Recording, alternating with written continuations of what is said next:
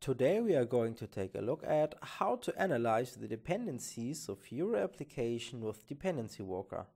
Let's get started. I'm using the address book example of a Squish for Qt package.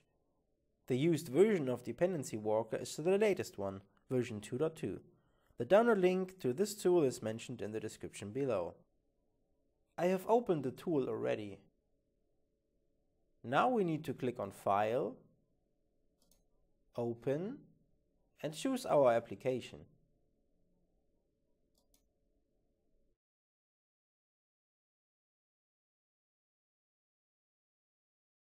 As mentioned before, I'm using one of the address book examples.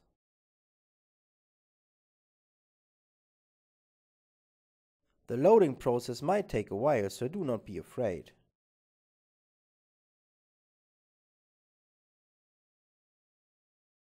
This shown error dialog just can be accepted.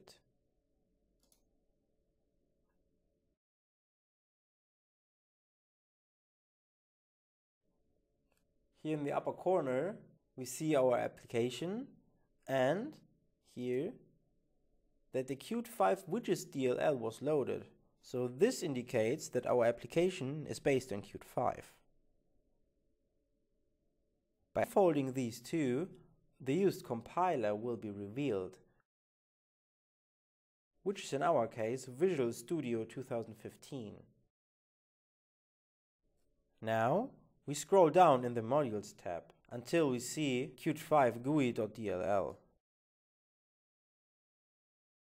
On the right side we see a bunch of different details. For example, the used architecture, which is 32-bit in this case, and detailed information about the Qt version, which is 5.50 in this case. So in total, we now know which Squish package has to be downloaded to test this application. That's it for today's video. You can check out Squish on your own by requesting a free trial. You might also be interested in trying out Coco, which is a multi-language coach coverage tool.